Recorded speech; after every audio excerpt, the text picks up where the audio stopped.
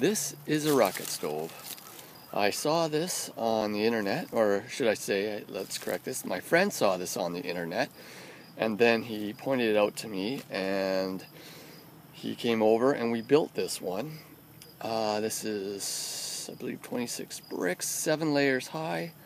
It's already starting up again. The smoke's coming out. I haven't lit a match to this. It stays very hot in there, and it's a very good way of cooking.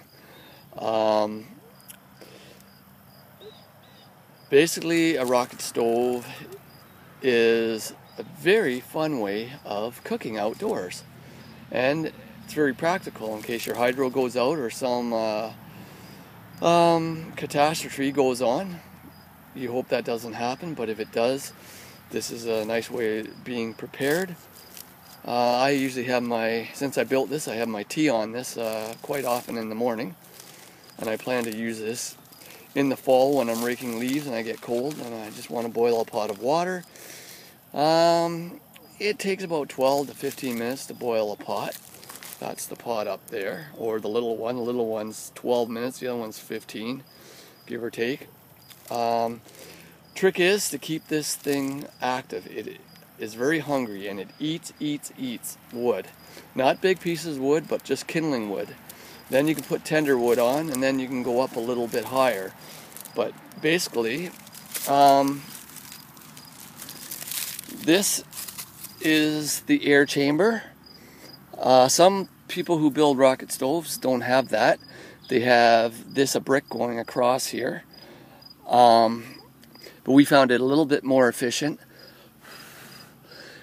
to have your wood up here and your air intake here, so they're not competing with each other, because the whole beauty of this is the air. The air comes in here and it draws right up here, and when it takes off, it sounds like a rocket taking off, and it's a pretty cool sound. I know kids have come over here and they love listening to that.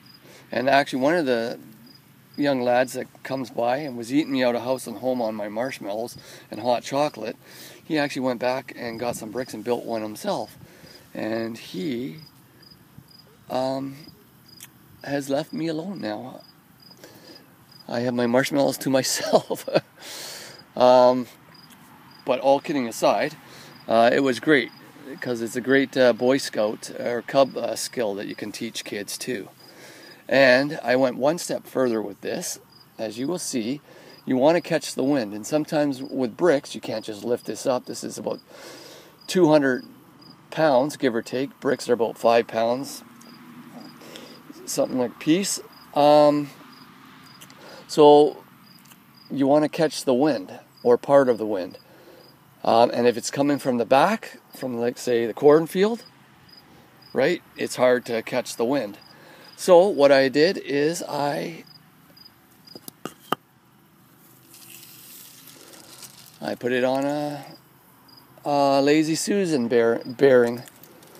And if you're going to do it, look for one that is probably can hold 150 kilograms, which is about over 300 pounds. I wouldn't go any less than that. Yeah, and that's basically, and basically what I got a patio tile on the bottom. I've got 2 ceramic tiles. I got the bearing in between the ceramic tiles and the patio stone. Okay, so I am going to light this up, and once this thing takes off, the wind will disappear.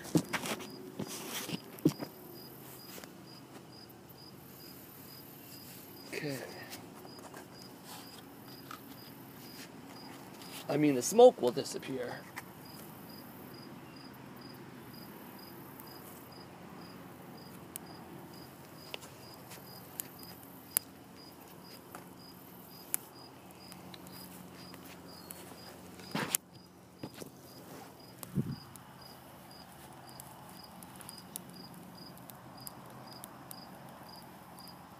And I've made pork chops on this, and many things. It's a very good rocket stove.